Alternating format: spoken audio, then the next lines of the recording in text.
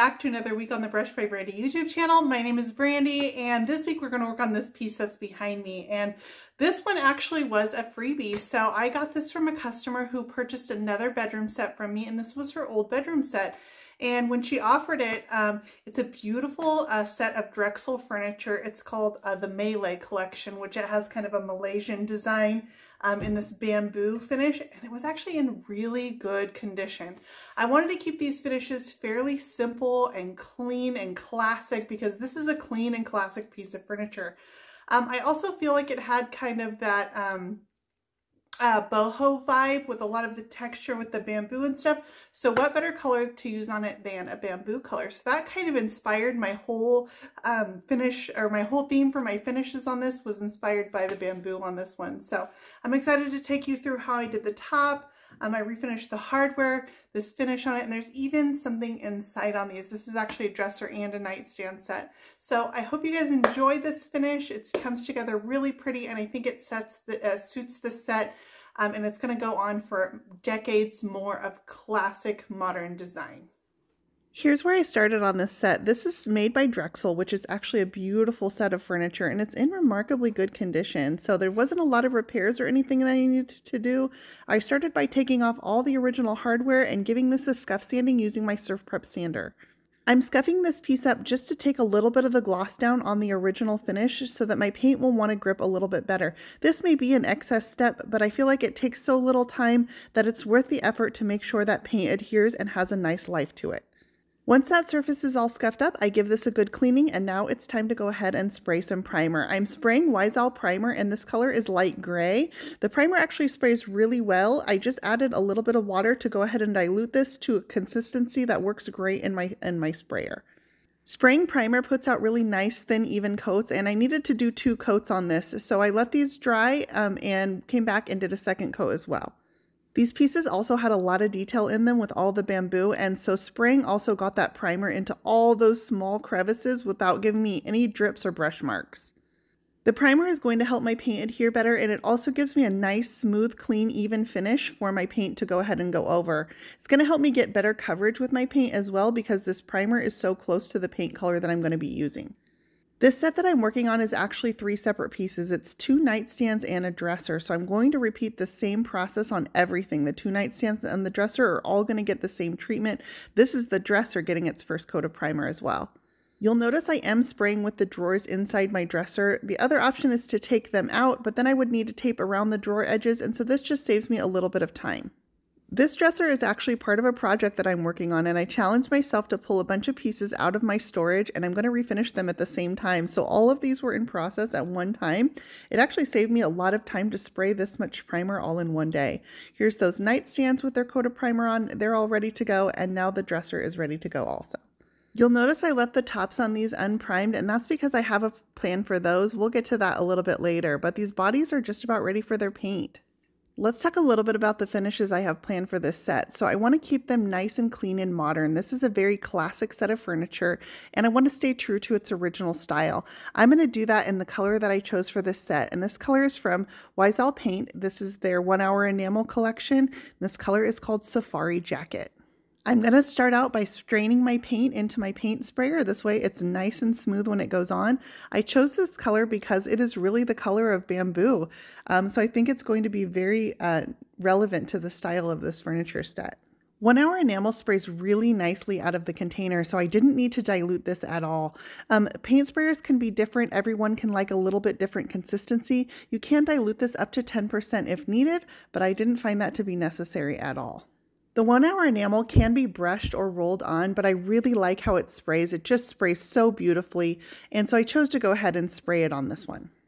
The sprayer that I'm using on this is a Husky gun attached to a DeWalt compressor, and I just chose this in this case because it's easily accessible in my workspace. It's usually always connected. Sean likes to use this one for spraying clear coat. I also have my Apollo sprayer, and I'll pull that out on occasion as well, but it was just for convenience sake that I chose this sprayer. Really, the 1 Hour Enamel can be used with most any sprayer, and the only difference might be the consistency or the settings that you need to dial back on your sprayer. I did spray this in with my drawers inside the body as well, and that's just for convenience sake, but I did open up those doors and get inside of those and around the frame. Next up, it's time for those nightstands. So I went over and did the nightstands. All of this did take 2 coats. So I've got 2 coats of my primer on, and now I'm going to do 2 coats of the 1 Hour Enamel and Safari Jacket. I also chose this color because it's a nice neutral that can really fit in with a variety of home decor styles. So this is a bedroom set. I have to figure, what are people going to want in their bedroom? And this is going to be a set that can be universal and go through many decor styles. You can change up the bedding and everything to go along with it. And this paint color is still going to go perfectly with just about anything. I always say with spraying that you're exchanging the time that you would spend brushing in cleaning and setting up your sprayer. And so really, as far as time, it looks like the paint goes on much faster, but then you got to consider that I have to also get my sprayer set up and then clean it out when I'm done. So I would say it about matches the time that I would spend brushing on a coat.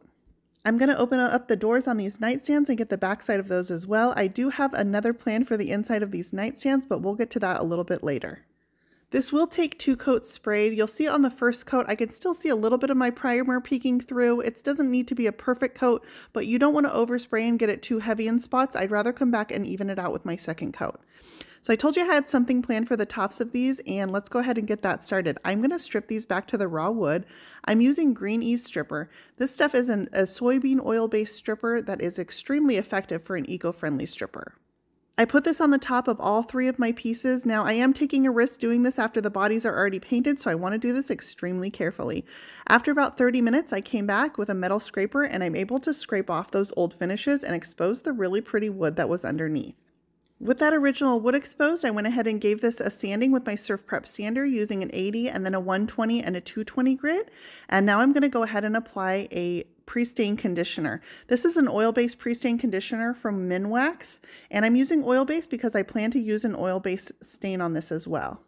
I massage this pre-stain conditioner into the wood and then come back and wipe away any excess, and it's going to be ready for stain.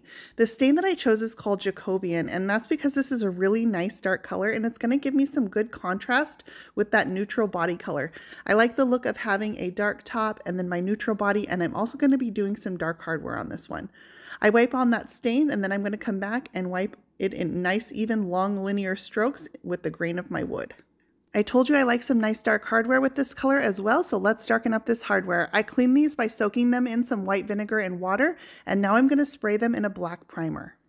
After that black primer, I chose a bronze spray paint, and I'm going to go over the top of that black. It's going to give me this nice, deep, rich bronze color. Let's let this hardware dry and finish up some other details. I sprayed these drawers with them inside my body, which means that the edges didn't get fully covered. But you can see I don't have any overspray inside my drawer, and that was my goal. I'm just using an artist brush, and I'm going to go ahead and touch up with my 1 Hour Enamel along all of the edges of my drawers. Making sure I don't skip these steps gives me the most professional finish possible. So I told you I had something planned for the inside of these nightstands, and that's going to be with this paper. This is a bamboo print paper. It's actually a vintage wallpaper that I had in my collection, and I think it's perfect for this look. So I'm going to go ahead and cover over the bottom of these. I'm going to decoupage this vintage wallpaper on by applying some wallpaper paste inside of the bottom of my nightstand. I'm also going to back butter my paper and apply a light coat of this to the back side of my paper. This is not a pre-glued wallpaper, and so I apply that wallpaper paste to the inside of my piece, the back side of my paper, and then I can go ahead and attach them. I did pre-cut my paper to the size of the inside of this nightstand, so it's already cut.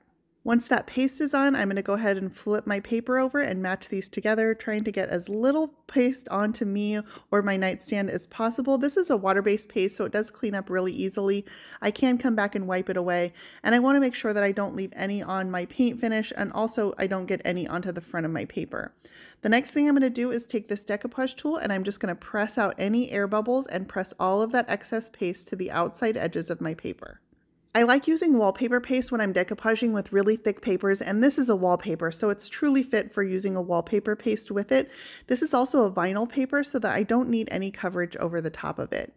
I also want to line the inside of my drawers with the same paper, but these drawers are in near perfect condition and I don't want to disturb that. So I'm going to use some glue dots, and I'm just going to attach the paper using the glue dots, but it will be removable if anybody ever wants to change it out. Using glue dots or double-sided tape is a great way to get the look of a lined drawer without having it be a permanent fixture to those beautiful perfect drawer boxes. So this set is complete. I went ahead and added 2 coats of Wise-Owl matte varnish to the top of this piece to seal that up. The body does not need any sealer because Wise-Owl's 1 hour enamel has a built-in top coat. It dries to a satin finish on its own with no need to add that clear coat over top. Tons of durability. I have no problem doing a scratch test on this paint finish. It's absolutely gorgeous. I hope you guys enjoyed this process. I think I did justice to the set and gave it another life for another few decades. I hope you agree. You guys can find links for everything I use in the description for this post.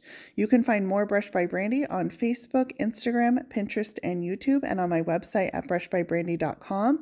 And if you enjoyed this tutorial, I hope you'll click that subscribe button for more weekly painting videos here at Brush by Brandy on YouTube.